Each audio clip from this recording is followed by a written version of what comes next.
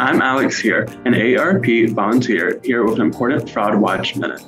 School is out for the year, but for millions, the bills keep on coming. More than 43 million Americans are paying off student loans, and every one of them is eager to do so as quickly as possible. Unfortunately, this eagerness creates an opportunity for scammers. These scams typically start with a debt relief expert reaching out with an unsolicited offer to help navigate through state and federal programs to help you reduce or restructure your debt. This offer may include instant, easy-to-access loan forgiveness options, sometimes connected to the COVID-19 pandemic. Then comes the red flag. These fraudulent offers will all ask for payment or personal information such as a social security number or your student aid login information. If you are a student borrower, there are two important things to know. First, there's nothing that these companies can research for you that you can't legitimately find for yourself for free.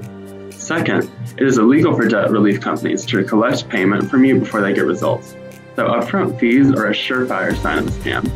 For free information on getting help with federal student loans, visit studentaid.gov. Be a fraud fighter. If you can spot a scam, you can stop a scam.